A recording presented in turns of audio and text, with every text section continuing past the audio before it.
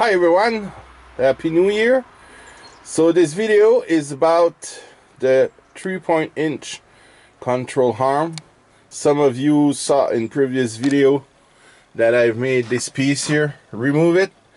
It was too heavy. I needed a counterweight on it, and riding in rough terrain would move the control arm, something you don't want. So decided to change and go with aluminum. It's a piece 3/4 of an inch by 1/8 thick, and it's a 6-foot long bar I got at the hardware store.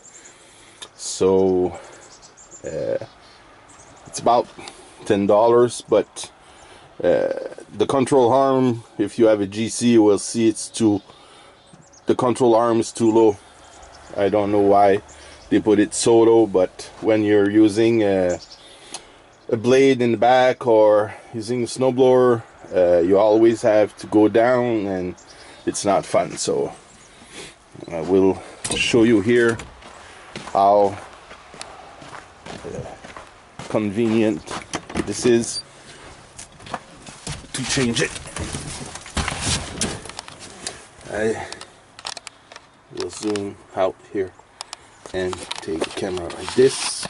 So see here, you have your control for your loader is right here, and I have my control arm here, and it's still at the right reach here where I did bend it, and the control here for the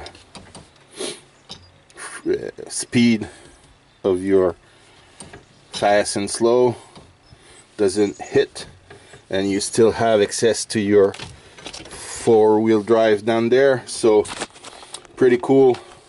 Have it at the right height. You have it near, not using that handle too much, but I have my handle here, so it's more convenient to ride the 3-point arm when you're doing work with your 3-point arm.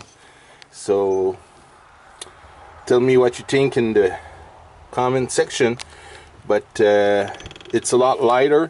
If I ride in rough terrain, it stay there, so that's a bonus, because the other one was a little bit tricky on the side there. And so yeah, you have a better control on your 3-point. I love that quick hitch, guys.